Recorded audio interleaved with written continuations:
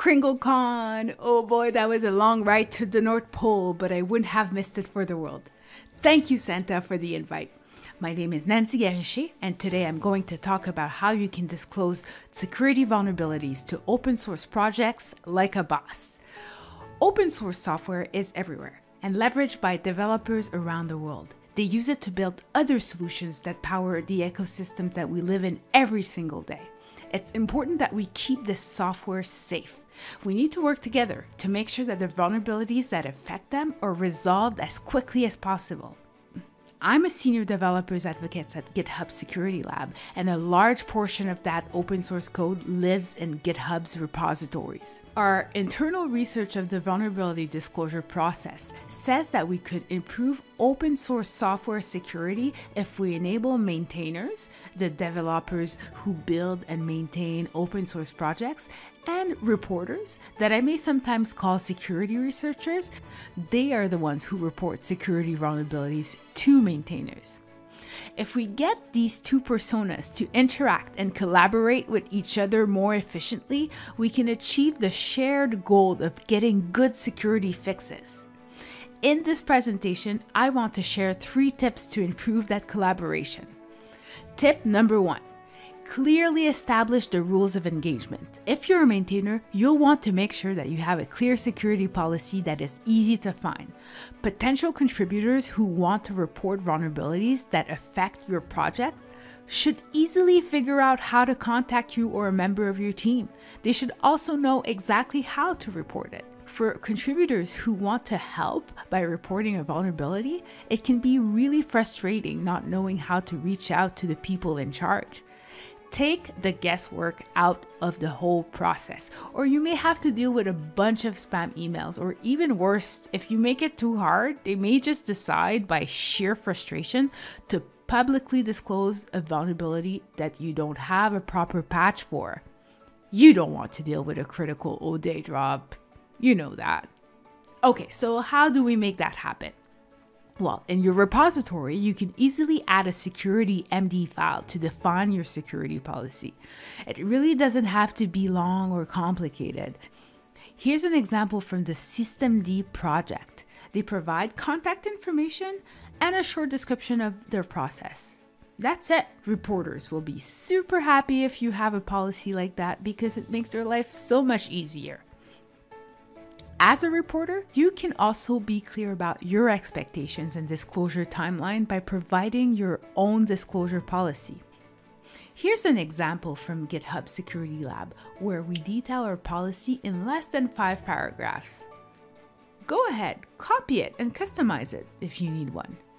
Your own disclosure policy can be really helpful to communicate and negotiate with maintainers, especially if they don't have a security policy of their own.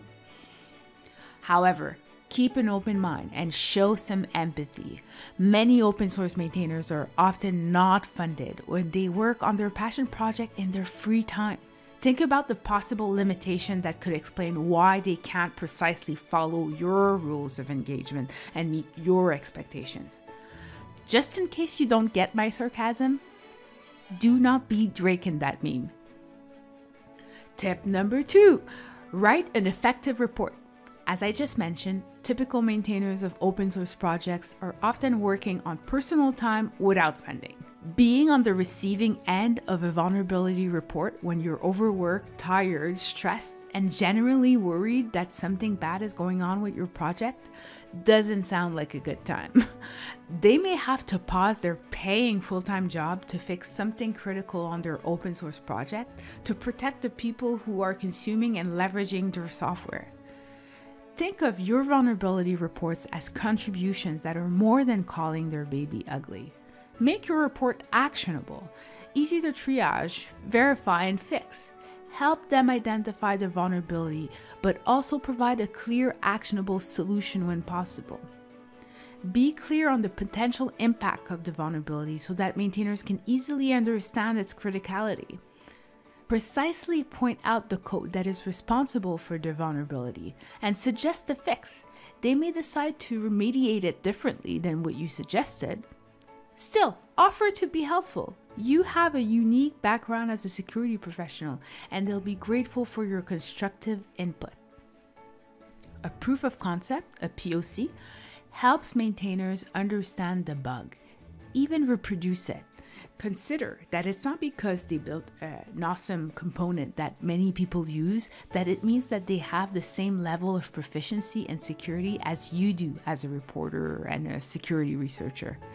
Again, empathy and understanding can go a really long way. Want extra brownie points? Inform maintainers that you're willing to help review their fix.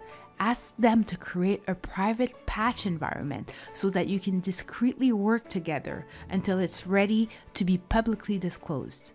You'll be surprised how many maintainers don't know they can even do that. Ask for it, and even show them if they don't know about it. Writing an effective report helps both maintainers and reporters get to agree on how bad is that bug, and it helps them decide how high a particular fix should be on the project's long list of competing priorities. Final tip number 3. Notify 3 times. The disclosure of a vulnerability doesn't end with a vulnerability report. It also doesn't end with the release of a patch. What good is a patch if no one knows it exists or that there was even a problem to begin with? The disclosure process truly ends when everyone who may be affected by it is aware. They need to know. Notify users of the vulnerability. Tell them clearly how bad it really is and why it should matter to them. You can't assume that everyone's running the latest version. Give them a path to update to the patched version. If the maintainer opted to use a private GitHub security advisory while you were collaborating, making it public will become very useful. Since GitHub is a CNA, a CVE numbering authority, when the advisory is published, it becomes available to downstream consumers through the CVE number.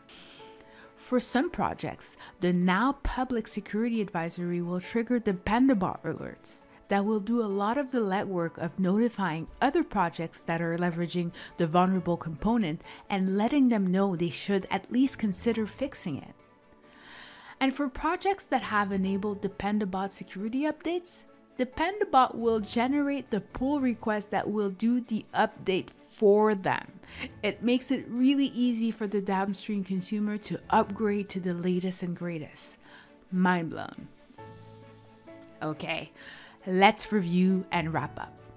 Whether you're wearing the maintainer's or the reporter's hat, or even maybe both, here's what you can do to create a positive experience for all and help secure open source projects like a boss. If you're a maintainer, have a clear and easy to find security policy to help give direction to reporters. Learn how to use a security advisory in a private patch environment to discreetly collaborate with reporters. Do everything you can to notify consumers about the vulnerability and fix. Finally, do not forget to credit the reporter. If you're a reporter, have a disclosure policy that will help your collaboration with the maintainers.